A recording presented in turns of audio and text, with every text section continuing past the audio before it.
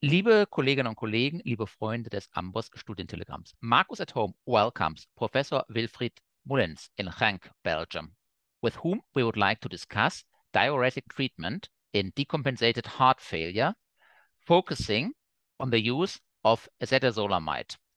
Professor Mullens is a heart failure and cardiac device specialist, again in Genk and Limburg, Belgium, and board member of the European Society of Cardiology's Heart Failure Association, whose position statement on the use of diuretics in heart failure with congestion he has drafted as first author. A few weeks ago, he presented his ADVOR trial, which tested for the first time in a large patient cohort the use of acetazolamide in decompensated heart failure. The paper has been published simultaneously in the New England Journal of Medicine. My co-moderators are from Marcus at Home, Marcus Säemann, President of the Austrian Society of Nephrology, and both of us are very happy to have, for the second time on Marcus at Home, Professor Beck-da-Silva from Porto, Alegre, Brazil, who has published last year another randomized controlled trial on an alternative treatment strategy in heart failure decompensation, namely the use of thiazides in addition to loop diuretics. So thanks again for being with us, and it's a pleasure to have you tonight. Thank you. Well, thank you for having me. I think it's the same as for Dr. Da Silva. I'm going to try to guide you within the next 30 minutes about how we feel you should be using diuretic therapy in heart failure. Of course, I'm going to show you a lot of research. I have to be humble. Most, if not all, of research has been done by my PhD fellows. And I am or was very fortunate that I have very talented ones, both women and men, who are really supporting a lot of research in my center. I think the first thing is that we have to consider that residual congestion in our heart failure patients is present and that is linked to poor outcomes. And we often underappreciate the risk that our patients have to die or to be hospitalized. The risk goes up to 20% at 2 years in ambulatory patients with heart failure, and it goes up to 60% at 1 year, especially if we send our patients home with ongoing congestion. So congestion is a key therapeutic target to prevent further deterioration in heart failure. That's also the reason why we put in the guidelines of the European Society of Cardiology in the heart failure guidelines that we have to treat congestion aggressively before we discharge patients home. This has been recognized already for more than 30 years. This was Greg Vonner's I feel most important contribution to the field, where he proved that reduction in left-sided filling pressures is more important than an improvement in cardiac output to prevent further mortality.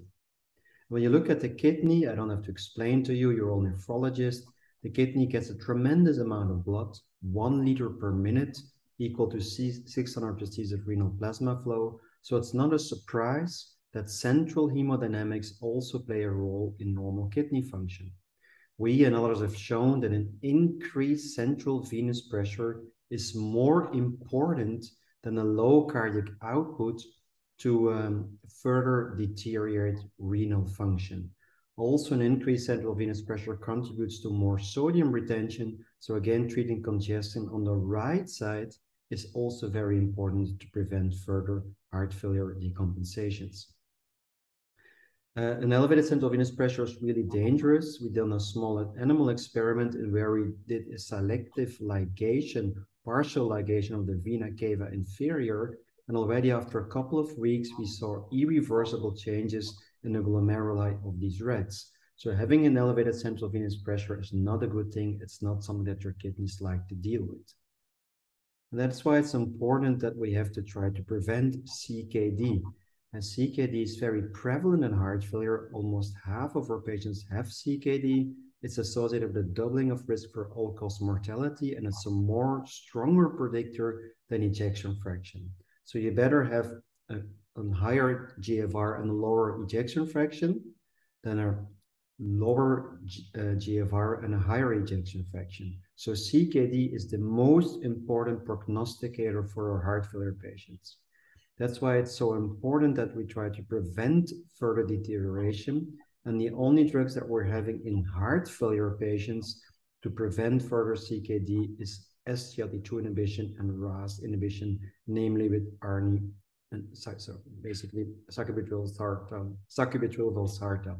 So those are the two agents that we have in heart failure patients to lower down the decline of CKD. Now, when you look at acute heart failure, I think one of the problems is our unnatural craving for sodium. If I force one of my heart failure caregivers to eat a tablespoon of sodium, they don't like it. And I don't like it either. It's absolutely disgusting because our bodies don't really like sodium. One of the reasons is that we have a very high RAS activity, and we're trying to retain all the sodium that we actually eat. So we cannot lose sodium in our gut. The reason for that is that we're upstanding, so we have to have a high blood pressure, so we need to take in or absorb all the sodium that we can eat, because historically, of course, we did not have access to sodium. Now, if you think about it, and you would eat 1 tablespoon of sodium every day, you could see that you're going to excrete more sodium, but you'll also have a positive sodium balance.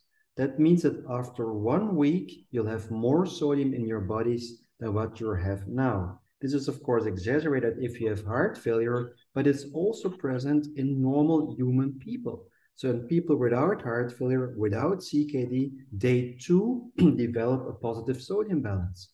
So that made me wonder a couple of years ago, where is the sodium hiding? We therefore have buffers that can actually accommodate its excess of sodium, and we can take away the sodium in case we would need it. We postulated these buffers to be in the glycosaminoglycans. This is pivotal work done by Jens Tietze, which you're all familiar with living in the States. But we also examined these GAG stores in heart failure patients. And what we did is we did skin biopsies in normal human beings, including my leg, but also in heart failure people. And we could show similar findings, like Tietze has shown, that you have an increased GAG activity in heart failure patients, and that you have more RAS activation in the skin of heart failure patients.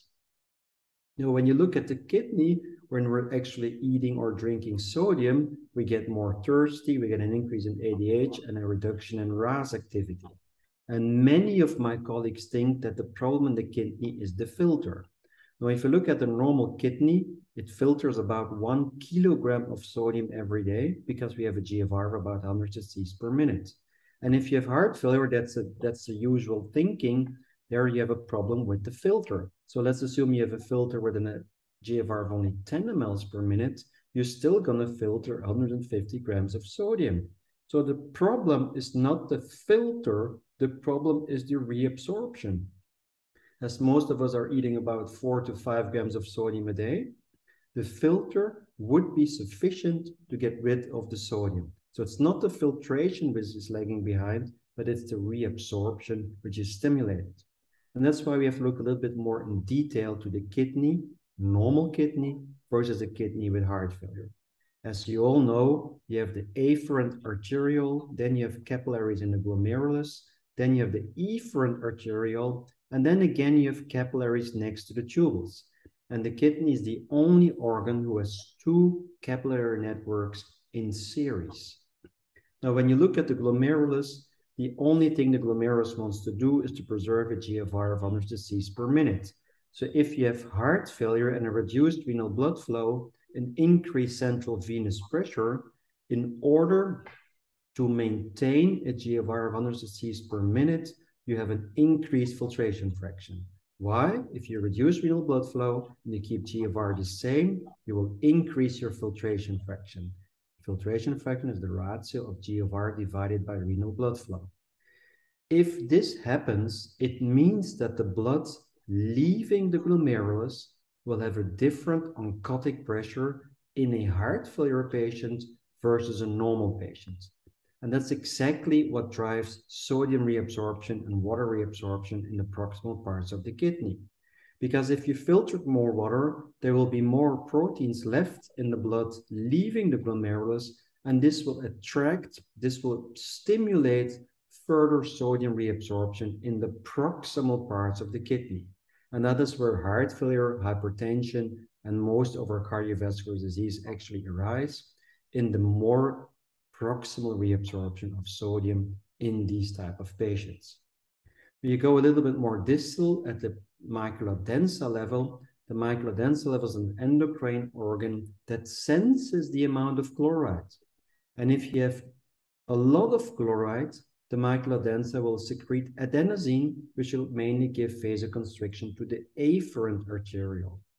However, in heart failure, you don't have much chloride delivered to the macula densa because you reabsorb more in the proximal parts, and then you're not going to secrete adenosine, but you're going to secrete renin. And of course, renin is a very bad hormone. If you have decompensated heart failure, it will further stimulate the proximal sodium reabsorption.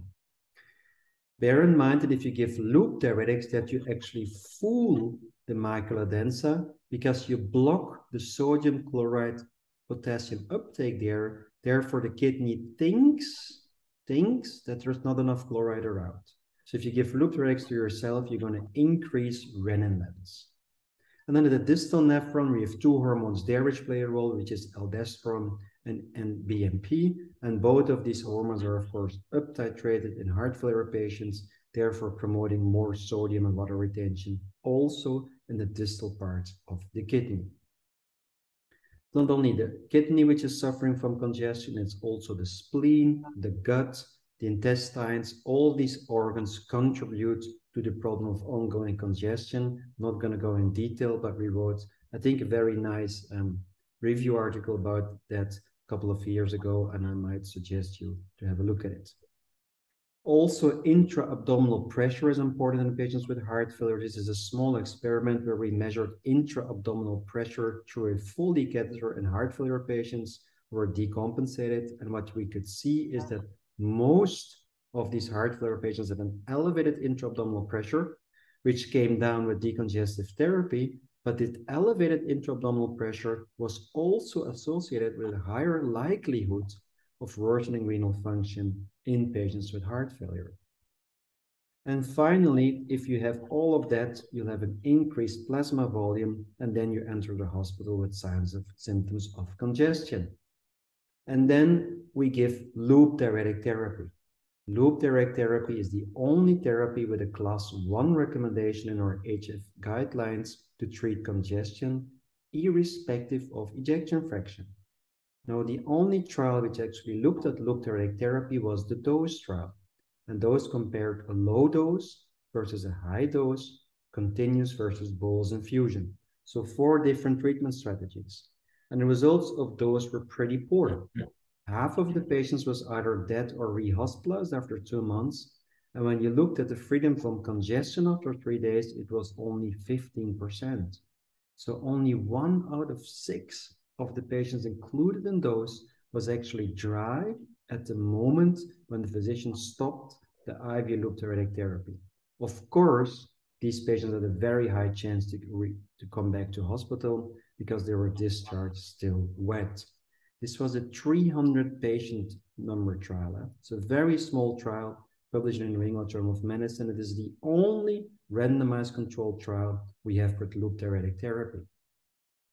Loop diuretics do not really work well in patients with heart failure, especially if they are already on oral loop diuretic, because you should be peeing out around 3 liters of water and sodium if you infuse yourself with 40 milligrams of furosemide, but none of our heart failure patients are actually doing that. There are many reasons for that. I'm not going to go in detail, but I think you're all familiar with the problem that a normal patient will pee out a lot of water and sodium, but a heart failure patient, especially if he has congestion and was already on an oral loop diuretic, will not do that. The reason for that is very clear. I explained it to you already. Most of the sodium is reabsorbed in the proximal parts of the kidney, and loop diuretics work distal from the side where most of the sodium is reabsorbed. Because many of us fail to achieve euvolemia with the utilization of loop diuretic therapy, we put forward this position document a couple of years ago within the HFA, and it is a very highly cited document. It has been downloaded almost 200,000 times, which is one of the most downloaded manuscripts ever for European Journal of Heart Failure. because it contains a lot of interesting flow charts, which are very pragmatic. And one of the statements that we put in there was the door to diuretic time. This has also just been published a couple of days ago. Same findings, but this is from the Groningen group from 5 years ago, where they actually showed that if you wait longer, the chances that your patient will be dry will be less. So there is absolutely no time to waste. You should not wait before you administer IV loop diuretic therapy to a patient who comes into the hospital. And this is irrespective of their comorbidities or irrespective of their heart failure severity. Just give the IV loop diuretic as soon as you see a patient with congestion entering the emergency room. Now the problem, of course, is how much do I give and how do I have to give the drug? What we put forward here is that if your patient is loop diuretic naive, meaning he was not on an oral loop diuretic, you give 40 milligrams of furosemide IV bolus. If he's not loop diuretic naive, you give him at least once, but preferably twice the home dose. So if he was on 40 milligrams, you give him 80 milligrams IV bolus infusion. And then the question comes, what do you do next? How do you evaluate the effect of the loop diuretic? Two things. First of all, you have to assess congestion. How to do that? Well, we give you a comprehensive tool. You can look at clinical signs. You can also do technical evaluation. And if you combine the clinical and technical evaluation, it's not so difficult to detect congestion in almost all of your patients. The only problem that I'm facing are the young people of 30, 40 years of age. In those, it's very difficult to detect euvolemia. But in elderly, it's not so difficult.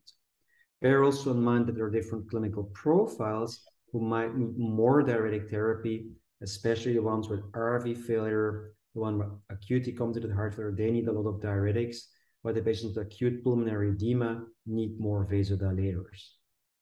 Now, coming back to the flow chart, how to evaluate the diuretic response? Well, what we put forward is that we give you two options. Either you measure urinary output, which should be at least 100 cc's per hour, but that's very difficult. It's difficult to measure urinary output because patients pee everywhere except in the bucket that you give them to collect their urine.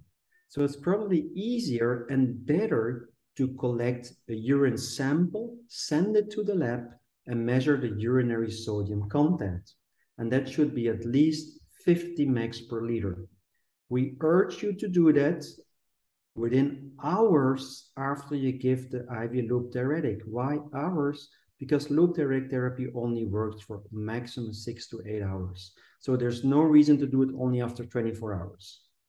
If you reached your goal, meaning the patient is peeing out more than 50 mg per liter, you just continue the same amount of IV loop diuretic therapy every 12 hours. If you don't reach the goal, you have to double the IV loop diuretic therapy into a maximum dose of 200 milligrams of furosemide 3 times daily or 5 milligrams of bumetanide 3 times daily. Why we focus so much on natriuresis, it's because if you give 3 consecutive days of loop diuretic therapy monotherapy, you see the urinary volume is almost the same over 3 consecutive days, but the urinary sodium content is dramatically dropping. So the only moment where you get a lot of sodium out is during the first 24 hours. And that's really the time frame that you have to get most sodium out. Now, what do you do the next day? If your patient reaches the goal of 3 to 4 liters a day, you just continue.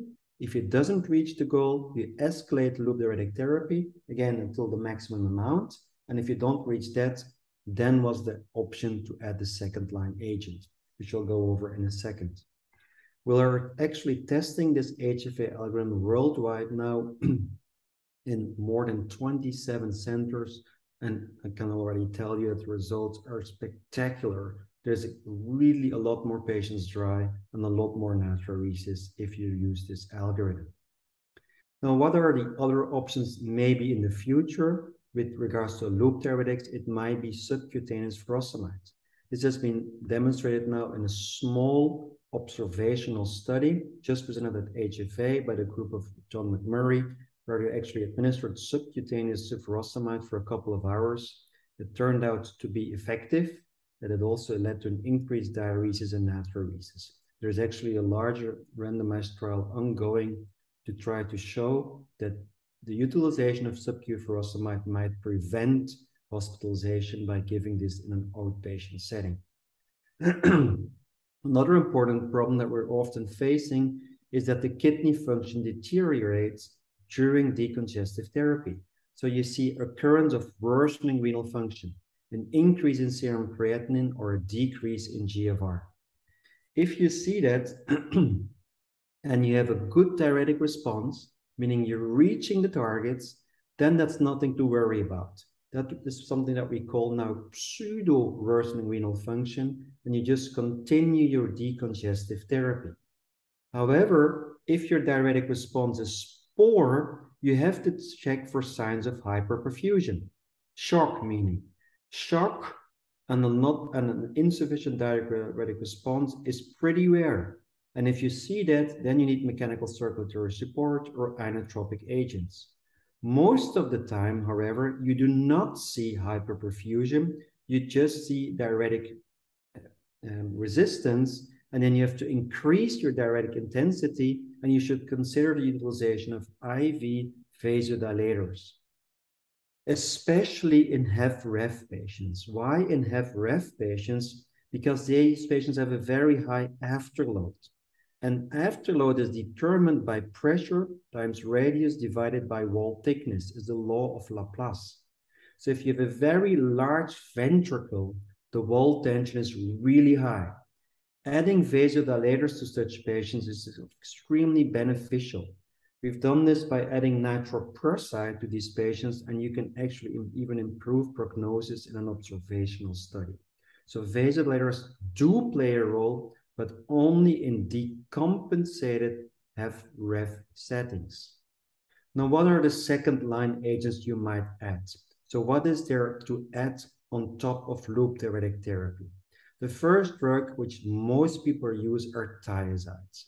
Thiazides work distal in the nephron. On itself, they have a poor diuretic effect, but they might counterbalance the distal hypertrophy that you see if you use chronically high dosages of loop diuretics. They also work on low GFR states, but they have a slow GR absorption. So that means that you have to give them hours before you give the IV loop diuretic. Bear in mind, however, that thiazides are not a safe drug to give chronically, because if you give them chronically, they are linked, even after extensive propensity analysis, to worse outcomes. So thiazides are only to be given temporarily. Where are the data? Well, Luís Beck-da-Silva has published this very nice prospective randomized study in 51 patients, where he showed that if you add hydrochlorothiazide to patients in acute heart failure, that you can increase the weight loss overall, but also the weight loss per milligram of furosemide. This has now also been shown in the Chlorotic trial. Chlorotic was a Spanish trial in 200 patients done in Spain, presented at HFA. Basically, this more or less similar algorithm as Luís has showed, where they added hydrochlorothiazide, and they too showed an increase in weight loss in the patients allocated to the hydrochlorothiazide group. The paper has not been published yet. I think it's still in review somewhere. Now, what is the other option? It might be high-dose spironolactone. This has been tested in the Athena trial. Athena compared 25 versus 100 milligrams spironolactone in acute decompensated heart failure. Unfortunately, spironolactone does not lead to an increased natriuresis. It also does not lead to a more reduction in NT-proBNP. So spironolactone is a very important agent in heart failure, but it will not help you in a higher dose to decongest your patients easier. And the reason for all of that is that all these drugs work distal from the site where most of the sodium is reabsorbed. And basically the oldest drug that we have there is acetazolamide. And that has been tested now in the ADVOR trial. ADVOR stands for acetazolamide in decompensated heart failure with volume overload. What is acetazolamide? It's a very old agent. You give it once daily, 500 milligrams bolus infusion.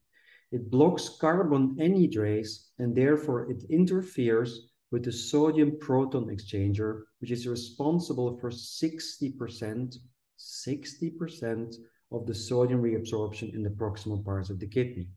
We've demonstrated previously in a small randomized double-blind single-center trial that if you add acetazolamide to loop diuretics, that you can almost double the fractional sodium excretion. So you can get a lot more sodium out if you combine that with loop diuretics. That's why we did the ADVOR trial. It was a trial which took basically the preparation and then the finalization. It took more than 4 years, even 5 years, to complete the trial. We included patients in 27 centers in Belgium. The recruitment normally was deemed to end after 2 years, but for obvious reasons, namely COVID, the inclusion lasted up to 3 years. We also did a biomarker study, and since I'm also a clinician 100% of the time, me too was taking samples in the middle of the night when I was on call to collect for the biobank. We had a budget of 2.2 million euros, so that's too much to ask for somebody. So we went to the healthcare government in Belgium, and luckily they gave us the trust and the money to do the trial. There was absolutely zero interest of any pharmaceutical company. So this is really an academic trial, investigator initiated.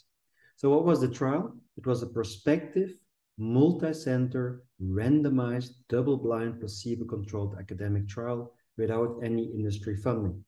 It was a very pragmatic trial where we included patients with acute decompensated heart failure who entered the hospital with at least one sign of clinical volume overload, meaning edema, pleural effusion, and/or ascites. If these patients had pleural effusion or ascites, this needed to be confirmed by a technical exam by the investigator to absolutely make sure there was additional volume. Patients needed to be at least 1 month on oral loop diuretics, and their NT-proBNP should have been above 1,000. We calculated that we would need 519 patients to detect an absolute risk reduction of 10%. That's a lot, eh? Absolute risk reduction 10%. This means a relative risk reduction of 66%. So we were really ambitious, really ambitious. We thought that the control group would have a decongestion rate of 15% because the control group is the same as protocol as has been used in the dose trial. So we asked investigators to fill in this congestion score on a daily basis, constructed of edema, pleural effusion, and ascites. Patients were deemed to be dry if they have the score of less or equal to 1. The trial was really simple, 2 strategies. One strategy was double the home dose of furosemide with bemetanide plus placebo during 3 days. The other one was similar amount of loop diuretics, so twice the home dose plus once daily 500 milligrams of acetazolamide. The primary endpoint was, is your patient dry after 3 days of decongestive therapy? That's the primary endpoint. And that is the class 1 recommendation in the HFA guidelines. So it's a very important clinically relevant endpoint. When we looked at the baseline characteristics of the patients that we included, these were well-matched patients who were elderly. Average age was 78. Ejection fraction 43%. 2/3 that have PEF, 1/3 that have REF. Median NT-proBNP 6,200. So elderly, sick patients, comparable to what we're seeing every day. All of these patients have a lot of comorbidities. GFRs were around 38. So sick patients, the ones that are flooding the emergency rooms in Europe. This is actually what we're seeing. This is really a pragmatic trial. When we looked at the congestion score, median was 5. So these were really wet patients. They all had edema on the legs. 60% had pleural effusion, and about 10% also had ascites. When we compared ADVOR with the other aforementioned diuretic trials, DOSE was loop diuretics, Athena spironolactone, CARES was ultrafiltration versus a stepwise diuretic approach. You could see that our patients were older, reflecting of a pragmatic trial. That's what we're seeing nowadays. More were treated with MRAs at baseline, and their NT-proBNPs were considerably higher than in all the other trials. Primary endpoint, again, decongestion within 3 days. In the placebo group, 30%. We estimated it to be 15%, but it was higher. But in the acetazolamide group, it was 42%. It was a huge win for acetazolamide. 46% more dry if you add 500 milligrams of acetazolamide during 3 days. Impressive results. The first trial in acute heart failure with a positive clinical relevant endpoint. You might wonder, does it work better in some type of patients? The answer is no. It works all over the board. The lines are all on the right side, no matter if you're older, lower, higher ejection fraction, lower, higher NT-proBNP. The drug was extremely effective in all subgroups. And then you can think, you know, I don't use acetazolamide, I use something else, and I make it up at discharge. I'll make sure my patients are dry at discharge. This is what our investigators did. So after 3 days, we stopped the drug, and then they could do whatever they want to try to decongest our patients better. They reached euvolemia in 62% of the patients at discharge. However, with acetazolamide, it was almost 80%. Relative risk reduction, 27%. Number needed to treat, 6. It means you cannot make up what you lost initially. The reason for that is that acetazolamide has an incremental benefit over consecutive days. And what the drug actually does, it prevents further loop diuretic resistance.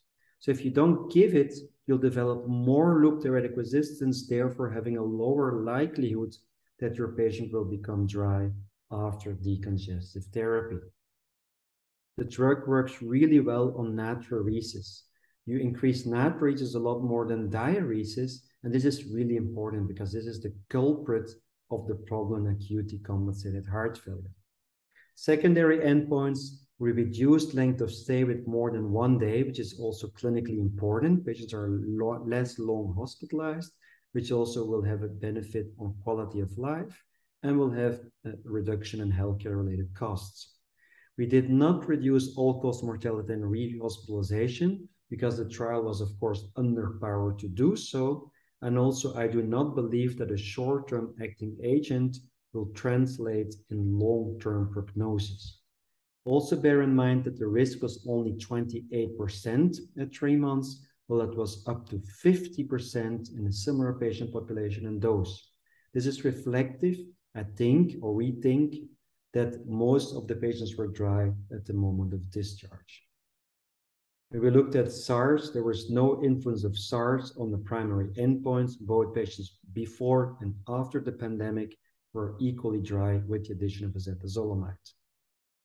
Both groups received the same amount of loop diuretic therapy, so that you cannot say that the acetazolamide patients received more loop diuretic therapy. It was absolutely similar between the two groups. Was there a problem with safety? No, there was not. There was no increase in renal endpoints. There was no increase in hypokalemia or metabolic acidosis, and there was also no increase in hypotension.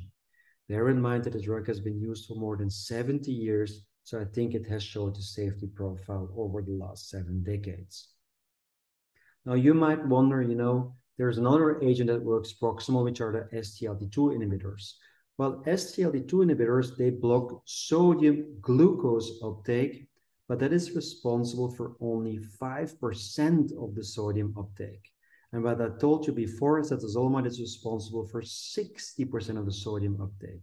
So they were completely different, and if anything, they might work synergistically. But SGLT2 inhibitors will not help you to decongest patients better, especially if you give them on the long run, because these are not used as diuretic agents. They give osmotic diuresis that has been shown in many trials, but in the long run, they will not help you to decongest patients better. So these were our conclusions. ADVOR was the largest diuretic trial in acute heart failure ever performed, with a very important clinical endpoint. We showed that the addition of once daily acetazolamide intravenously was associated with a 46% higher incidence of successful decongestion. The benefit was consistent across all pre-specified subgroups, and patients treated with acetazolamide had more natriuresis or shorter hospital stay and were more likely to be discharged without volume overload. Number needed to treat was only 6. There was no reduction in all-cause death and heart failure hospitalization, but again, the trial was underpowered to do so. There was no higher incidence of adverse events. And I think the results highlight the importance that we have to target congestion early and aggressively. And they also support the use of natriuresis as an indicator of diuretic response. And we feel that the trial supports the utilization of this drug as it is a cheap drug, it's off patent, it's very easy to use, safe, and very effective to improve decongestion. So if you think about the guidelines with regards to diuretic therapy, we know that loop diuretics have a class 1 recommendation, although they're actually lacking the data. And we also know that thiazides have a class 2A recommendation. And then you have to wonder what's going to happen with the acetazolamide. There's, of course, nothing in the guidelines yet, but this is something that we might think the guideline committee might phrase it, but I'm not part of that. So we think it might be phrased as this. Acetazolamide on top of loop diuretics is recommended for patients with acute heart failure who are admitted with signs of fluid overload, who were previously treated with oral loop diuretics to improve the incidence of decongestion. The class B, since we have one randomized controlled trial, and then it's 1 or 2A, depending on how the guideline committee will decide on that. The trial has been published in the New England Journal of Medicine, which is, I think we're really proud of that, of course, but it also means that it's very important to change the way we're treating acute heart failure. Finally, 2 slides about loop diuretic withdrawal. This is also a very important topic. More than 80% of my heart failure patients ambulatory are not on loop diuretics anymore. What is the key? What are the keys to withdraw loop diuretic therapy? First of all, there's no guidance in the guidelines, but I think there are some conditions for successful down titration. First of all, put your patients on guideline recommended medical therapy. Put those patients, especially with HFrEF, on your quadruple therapy. If your patient is compliant, if you don't see any residual congestion clinically, if they have a more or less normal RV function, or normal VCI, or normal diastolic function, then it's feasible to down titrate and even stop the loop diuretics. I think that's what we're doing daily. Again, 80% of my heart failure patients are not on loop diuretics anymore. However, if you have a patient who still has a little bit of congestion or has a poor RV function and you think you cannot stop the diuretic, you should not stop it. This is exactly what we have been looking at. This is a trial where we stopped the loop diuretic in ambulatory patients in which we felt we could not stop it. And what you could see is immediately already the day after, you see a spectacular reduction in natriuresis. So you should not stop the loop diuretic in a patient in which you feel you cannot stop it. Because if you do that, they'll have a decrease in natriuresis already the day after you stopped it. This is my final slide. I think ADVOR shows us that there's a new paradigm shift for acute heart failure, which should be called DOR, to combo diuretic time. And I know that Dr. Da-Silva might not agree with me, but I think based on the evidence that we're having now, it should be a loop diuretic therapy plus acetazolamide. I thank you for your attention. I'm open for any questions. So thanks a lot. I guess we should start with the ideas of Professor Beck-da-Silva.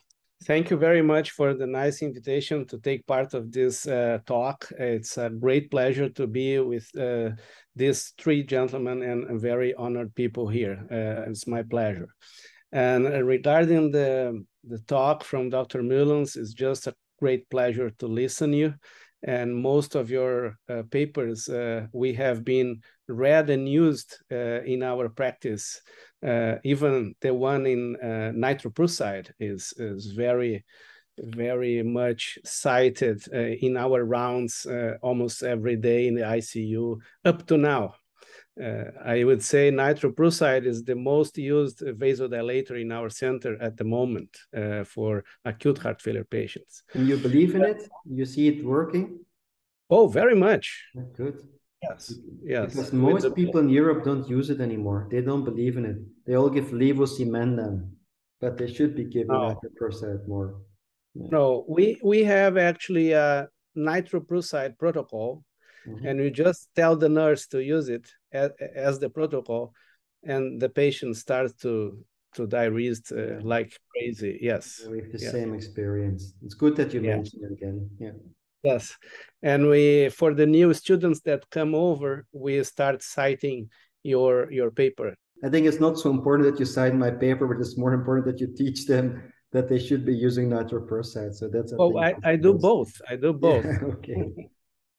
Well, regarding diuretics, it's very nice to hear this field going on. I don't disagree with the use of acetazolamide. I believe the diuretic that is there's more data right now is acetazolamide to use on the patients. I think we do need more data in other diuretics. Maybe we'll have more in the future. I would say we should use it. The question we are facing right now, I believe in many countries, is that we don't have the IV formulation. At least in Brazil, we are starting to use orally. But then again, it's not the perfect match with the data at the study. Yeah, I think it's correct what you're saying. Many people are telling me the same story, that they don't have access to the IV formularium. Now, I think it will be possible to actually order it somewhere abroad, and if the demand is high enough, it's an off-patent agent, so basically every company can make it. There's an indication for heart failure. So that's the first remark. I hope it will be available worldwide soon. The second thing about the oral formularium, from an anecdotal experience, I think it works as well, but I cannot say that open and officially because we've never tested that, just like you alluded to. And there might be a problem with the oral absorption of the drug, just like there is with furosemide or with thiazides. We don't know about the pharmacokinetics if you give a drug orally, especially if you have gut edema. But from an anecdotal experience, I think it worked. We feel it works as well. And then we give 250 milligrams once daily. Just a word of caution, I would not give acetazolamide in an ambulatory phase outpatient for more than a couple of days. We don't have any data with regards to iron disturbances, just like with thiazides. We know that thiazides do harm on the long term, probably not on the short term if you control the ions really regularly, but with acetazolamide it's the same. So you can give it for a couple of days, and then once your patient is decongested, you have to stop it again. Yeah, I agree. Even thiazides, when we use in the ambulatory patients, we tell them to use for a week or two at the most, and then stop it. Yeah. So I think that's a very important point again that we also teach the people who are listening. Diuretics are a dynamic drug. Diuretics are never a one dose fits all or fits long term. This has also been shown by all the CardioMEMS data, the pressure sensors in the pulmonic artery. The only change they did was dynamic changes in loop diuretic therapy. And that's what we should be doing. Diuretics are to decongest patients, and all the other drugs are to actually prevent hospitalizations. And that's now been mistaken by many people. Diuretics are just to decongest, to take away the volume overload, but that is important in the acute phase. And once the volume is away, we should up-titrate the neuromonal blockers to prevent the reappearance of the volume. Yeah. One anecdotal story that we have here is that our patients are already taking thiazides at the hospital, that we use it mainly for those patients who have diuretic resistance. And nowadays, after your study, we are putting acetazolamide oral on top of it. Mm-hmm. And we are seeing immediate results, like the next day. But of course, there's no data whatsoever for those three drugs together. No. And a short period of time, like a few days. I think you're right. I mean, we don't have data. What we didn't, we actually stopped the thiazides in ADVOR because we did not want to confound the two arms. So we wanted the same amount, and we could not predict, of course, how many people would be on thiazides. So we stopped the thiazides when patients came into the hospital. And in Belgium, was like, I think was like 15% of the patients that were entering the trial were on thiazides because of hypertension, because it's often put in a combination with another drug to treat hypertension. It's not so much used as a diuretic agent. But I think for me, it doesn't really matter that much how you decongest the patient, as long as you decongest them well before you discharge them. And this is just a trial which is very simple, which was using a very simple algorithm, twice daily loop diuretics, which is even not enough if you look at the guidelines, because the guidelines tell you to check more often, to change more often. But that's what in 95% of the people are doing, because most of the heart failure patients are not admitted in heart failure wards. They're admitted in just general cardiology wards or internal medicine wards, geriatrics, and there people just give once or twice daily diuretics. And this is a trial which compared that strategy with a strategy where you add the second line agent, acetazolamide. So this, I think the HFA algorithm is a lot better even than ADVOR, if I'm really honest, where you actually pay close attention. But if you ADVOR is a trial which might be able to change the practice of everybody's giving loop diuretics tomorrow to make it better.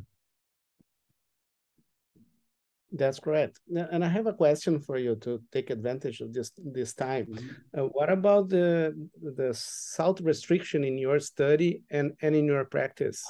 Yeah, good question. The salt restriction in the study was just an advice where we said, try to cut down on the sodium intake, just like what's still written in the heart failure guidelines. In my practice, we do the same for acute heart failure. So we suggest in the hospitalization that they don't eat too much sodium, but you cannot really check that. In the ambulatory phase, I'm less strict on that. I think there are also more and more data appearing that although we say that they should be strict, people are not doing that. They still eat 10 or 12 grams of sodium chloride every day, so they don't do what we're saying. And that there are also data that suggest even harm because you increase the neuronal stimulation. So for acute heart failure, I still feel there probably is a benefit, but for chronic heart failure, we're really less strict than what we used to be 10 years ago. But I don't know what the nephrologists think about that sodium restriction. Marcus, do you have any comments on sodium restriction as a nephrologist? Yes, I have some comments and questions. So first, I must admit also, like Professor Da-Silva, that I want to thank you because for more than a decade, you inspired my clinical practice, and it boiled down to acute kidney injury. Does pre-renal really exist, and all these kind of things that you did. And that's funny because it's was fruitful from the side of the cardiology.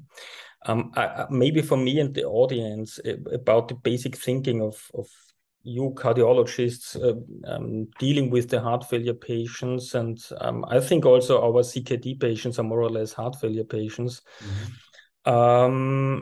We learned, so to say, in school that water homeostasis and sodium homeostasis, although interrelated, are also disconnected via different regulatory mechanisms. And when we look now in the very recent years in the dialysis literature, we see that obviously not the sodium that's the problem, but it's the fluid overload, the water per se.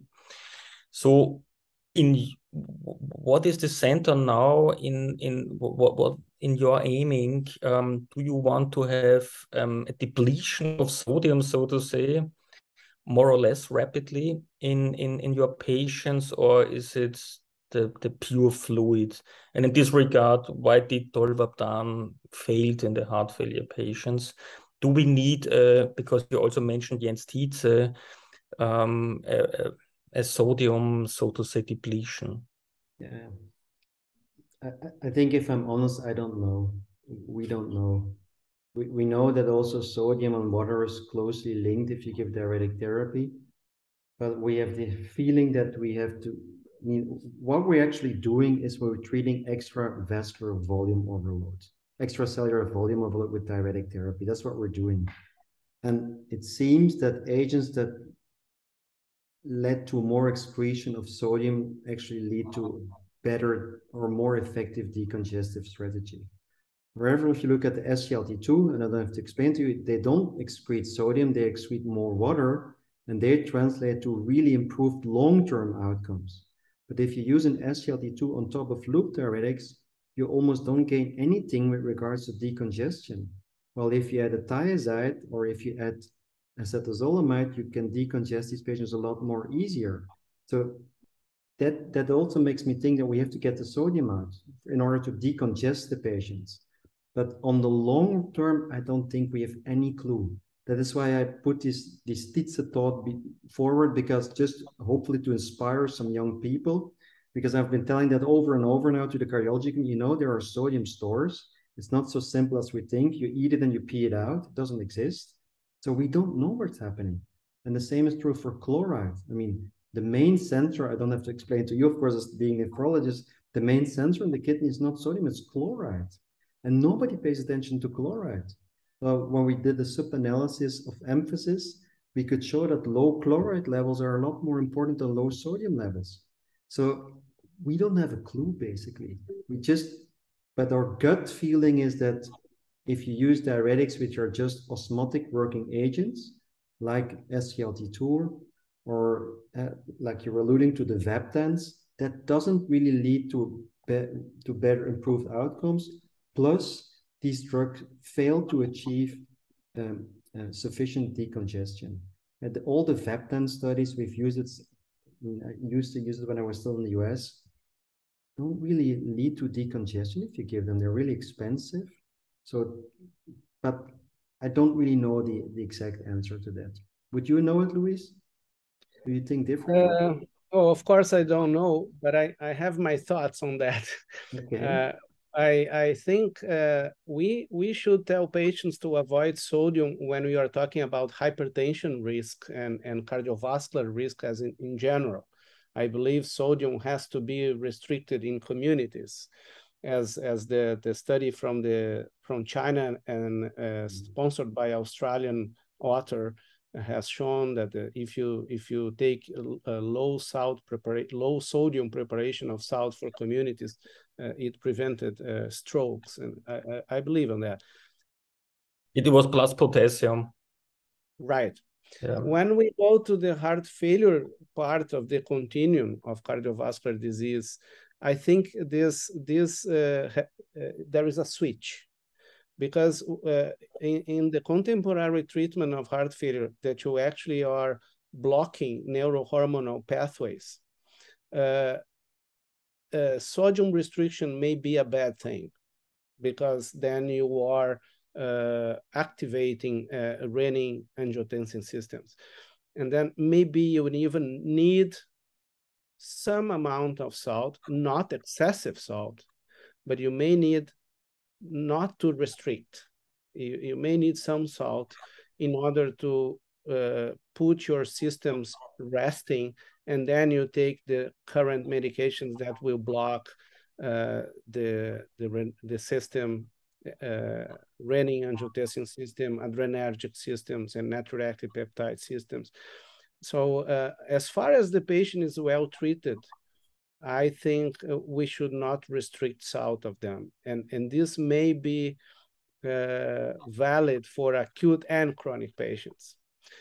But of course, these are speculations based on what we know so far.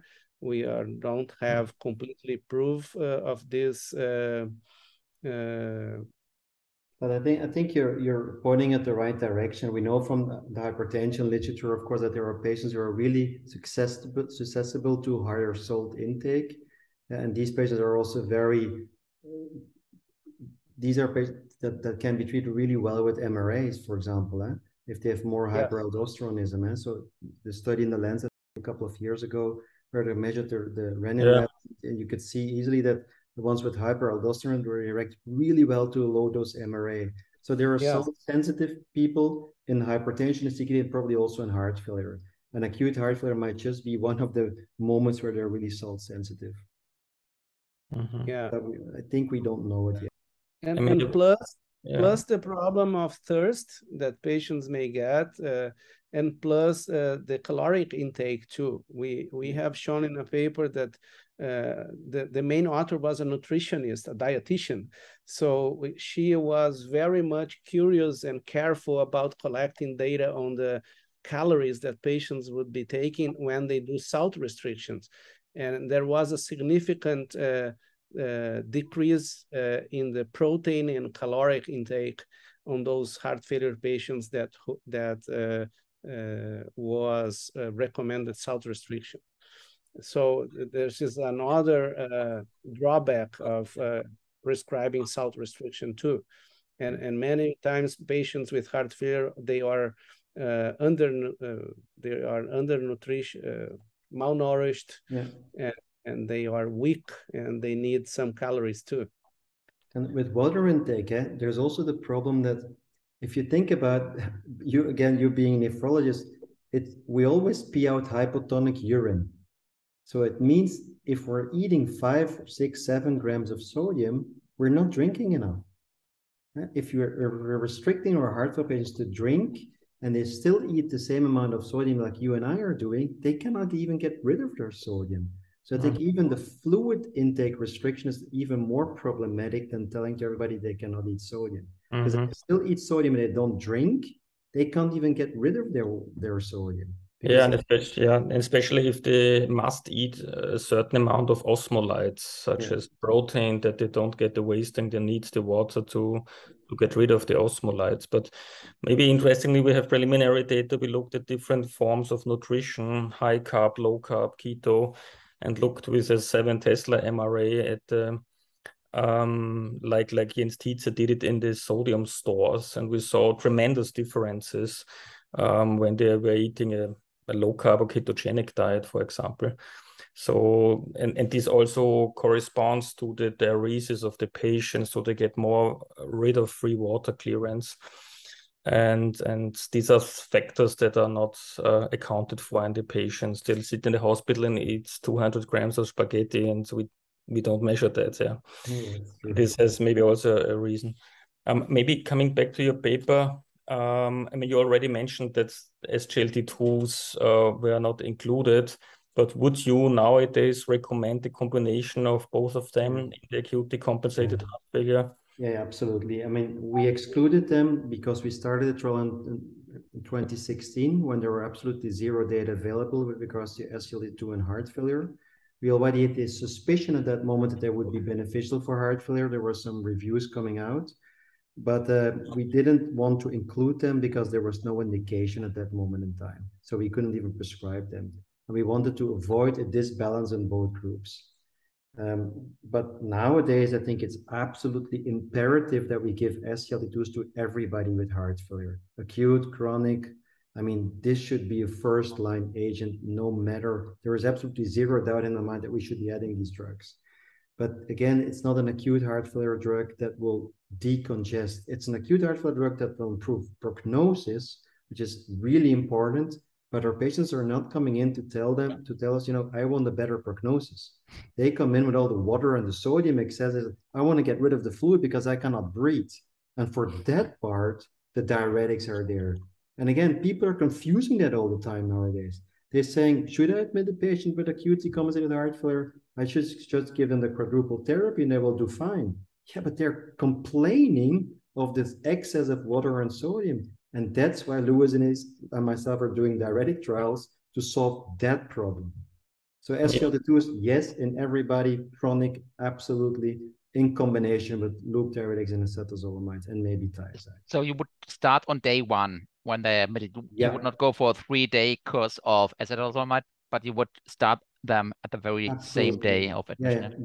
If you ask for a safety issue, there is absolutely no safety problem. So I would add it day one. I mean, Amples now has shown that if you give it early on, that you already see some results after a couple of weeks. And if you see the SGLT2 curves, they separate really early on. So I would not wait a single day by adding them. I mean, your patients were cardiorenal patients, essentially, with 38, 39 milliliters per minute. How low would you go? For the SGLT2? No, for the acetazolamide, for the GFR. So we excluded GFR below 20, but there is no reason to believe that it will be toxic if you go lower. But for the trial, we did 20. But it's also a protein-bound drug, so I don't think that you will do harm. Because many patients come to the emergency when they have CKD stage 4 or 5 and are fluid overloaded. I would probably go until you think you need dialysis. This is a short-acting agent. If you give it to a GFR of 15, that's what we're also doing now in current practice. We don't see problems. Again, we're not going to give the drug for weeks and weeks. That's a couple of days. And do you think this is worth also for ISLG2 inhibitors? Yeah, I think there are perhaps the nephrologist should answer this question, but we gave it up to a GFR of 10. But I mean that's off label. Again, on YouTube, this is off label. It's not on label. I'm not saying this, but in practice, we give it to. I mean, there are studies now ongoing for dialysis, even that it might improve the prognosis of dialysis. The thing is, does it do harm if you give it with a poor GFR? And so far, nobody has shown harm if you give 10 milligrams. I mean, you have but you have to warn the patients because you do it off label. I had a patient with, I don't know, 12, 13 GFR, and then she had 6. So it works, obviously, but you have to tell them. Yeah, I think I had a problem last week. So I prescribed an ARNI and an SGLT2, again, off label, not for YouTube. So I prescribed in a HFrEF patient. I changed them from RB to ARNI, and I changed them from a very bad diabetic drug to an SGLT2, both off label. And I get a phone call from the pharmacist. I'm not going to give these drugs because these are toxic for your patients. They have HFrEF, ejection fraction 20%, GFR of 35. Come on, it's not reimbursed in Belgium. It's just a prescription. I refuse to give it. So you have to fight with everybody. Yeah. But off-label, again. What do you mean? Because we had Rajiv Agarwal here with fabulous data in CKD patients with chlortalidone. Could this have a role as a very strong thiazide, so to say? I think, Luís, you should tackle that question. So in Europe, we use more chlortalidone than hydrochlorothiazide. Nothing is exactly the same, but it's the thiazide that most of us use here in Europe. Well, we usually do not use on acute heart failure patients, but mainly because it's not available in our hospitals here. We do use a lot of chlortalidone for ambulatory patients as an antihypertensive drug. Yes, even as the first line, even combined with amiloride and chlortalidone, but not actually in heart failure patients, because hydrochlorothiazide is the thiazide that we have available for that. But I believe should be the same. Okay. We use it sometimes if we don't get there with the acetazolamide and loop diuretics, then we use it in acute heart failure. We don't really have the hydrochlorothiazide there. We use more the chlortalidone. But again, it's significantly less since we're escalating our diuretic therapy sooner, and since we're adding acetazolamide. But it's also, I think, the phenotype of the patients entering our hospitals in Belgium are different from 10 years ago. 10 years ago, we used to see on a daily basis people coming in with 10, 15 kilograms of volume overload. That more or less has disappeared because we have identified the heart failure patients in our regions. The physicians are better trained. The family members are better trained. So we see less patients who come in with grossly volume overload than 10 years ago. More cardiorenal syndrome. Cardiorenal syndrome. You also see it in the pragmatic trial. The average age is 78. They're elderly, sick patients with a lot of comorbidities. It's different from 10 years ago. Yes. So apparently you don't like thiazides too much, and you pointed to the elevated mortality in some cohort studies. Does this skepticism also refer to hypertension, or is it strictly really focused upon heart failure patients? Yeah, I think it's more focused on heart failure. So when you use it as a heart failure drug to prevent decompensation, there's where the data come from. Not so much for the hypertension. I think for the hypertension, they use really low dosages. And there it's even a class 1 recommended therapy. So I'm not going to say that you should not use it for hypertension. But since hypertension, CKD, heart failure are really closely related, I think we all know hundreds of patients that we see ambulatory where you do a blood test where they have a low sodium or low potassium, and then you look at the medication, and it's a lot of the times it's a thiazide.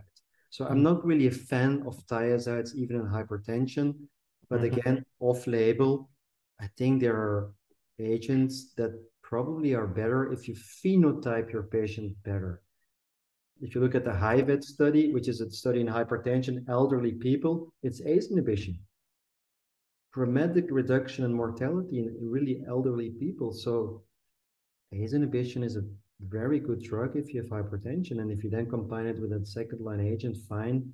But again, it's also because it's a matter of cost. Worldwide, thiazides are extremely cheap to treat hypertension really effectively. But in countries like Belgium, Germany, probably Brazil and most people, when you have the option, knowing that you have so much disturbances with sodium, potassium, I'm not the biggest fan of thiazides, no.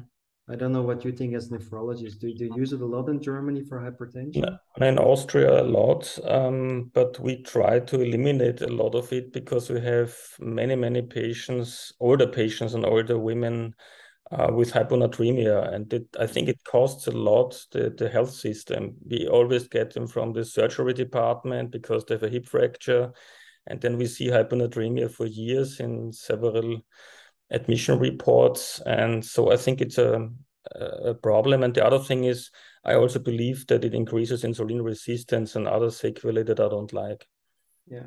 And we have the issue on skin cancer that has been raised by Dr. Pottegaard, whom we also once had here on Markus at Home, and which led finally in what we call in Germany Rote Handbrief, so black box warning actually. So we are taught to really inform our patients that if we go with HCT, we have to inform them that there's an increase in skin cancer that may at least be seen in large cohort studies.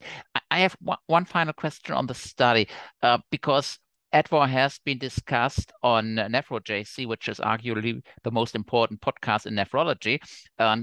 Everybody was really thrilled by the study, but there came one question by several people who participated, and they all asked, you have this standardized volume treatment with magnesium. Is this kind of standard in your hospitals, or why did you go for magnesium infusions in your patients? It's not really standardized, but we asked all the investigators in the different centers, do you have a protocol for the background fluids? And some said, I don't give fluids. Some said, I give a lot of fluids.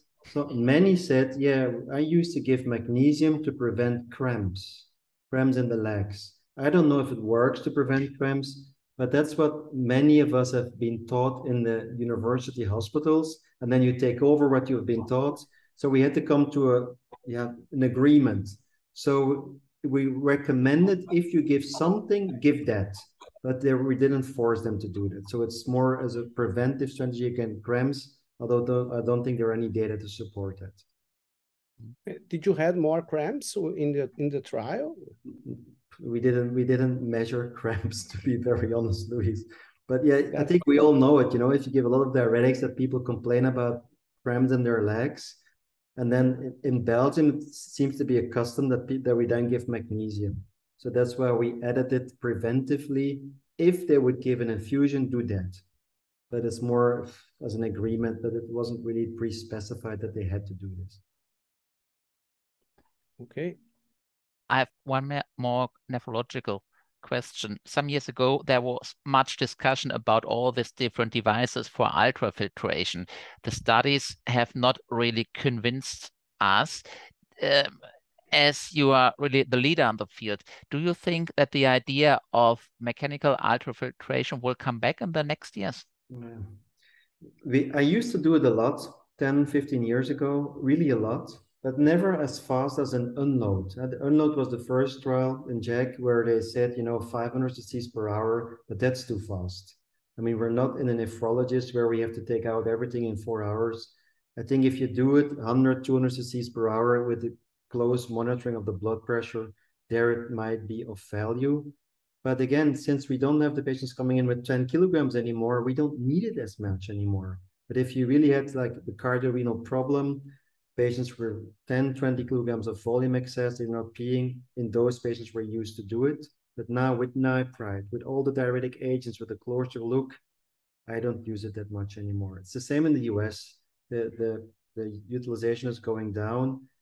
I don't think that it's only because of the studies which were neutral. It is also more to do with the better clinical practice of better titration of diuretic therapy. Do you use it, Luís, in Brazil? No, not really the ultrafiltration itself. We end up using when the patient is going through dialysis, and then the nephrologist decide if they really needs only ultrafiltration or if they really needs dialysis, but not as a specific device, no. And I agree with you, maybe also we don't need as much as we needed in the past. And we use a lot of vasodilators, IV in the acute setting, and they really seems to work out. Yeah. The vasodilators, they have been fallen out of how do you say it? Most people don't use it anymore after all the neutral trials, but we're clinicians, we have to individualize. And it's very difficult in acute heart failure to have a positive effect. That's why we're sort of happy with ADVOR. It must be an overwhelming positive effect because there are so much differences in phenotypes of patients coming in. And especially in the vasodilator observational or prospective trials, you have to pick the right patients, which are the ones with HFrEF, decompensated, the cold and wet patients. That's what we used to call them. Low output, high filling pressures, big ventricles. Those are the ones who benefit most. Yeah. And even the more hypotensive ones, it seems to do even better. Absolutely. Yeah. It's the vasodilator. Yeah. We see the blood pressure going up. Yeah. Yeah. When absolutely. we give them vasodilators. And this is the part of that many people don't get it. But it's decreasing the afterload, therefore you improve the forward flow. I mean, that concept, it's a basic concept of HFrEF. That's how everything started with heart failures, vasodilators. Yes. Yeah. Yes. Okay. So maybe as last question, we are close to the AHA meeting, American Heart Association. And if I'm correctly informed, we will see some sub-studies from ADVOR. Surely this is under embargo and you cannot tell us the results, but maybe you can give us some ideas what will be presented at the meeting. And there will be 1 or 2 other diuretic studies also presenting. So what can we see in the next days or weeks to come? I think what I'm looking forward to, because the ADVOR subsidies, I know, it's transformed. It's the largest trial with diuretic therapy in ambulatory patients. So that's going to be presented, I think, by Stefan Green. It's EMPA kidney, of which we already know the results, but I think that's going to be also a very interesting trial. And ADVOR will have 2 major sub-analyses. It's the one on ejection fraction. And so does the drug, is it equally effective across all the ejection fraction stages? And the second one is on natriuresis. What does natriuresis tells us about the effects of acetazolamide, prognosis? And I think both of them are really interesting. You'll see. So we're looking forward to reading or watching your presentation. Thanks so much. Thanks so much for doing this study, because it's so difficult really to do such kind of studies outside the industry world and outside the funded study world. So have a nice stay at the AHA. Thanks again for being with us tonight. Thank you.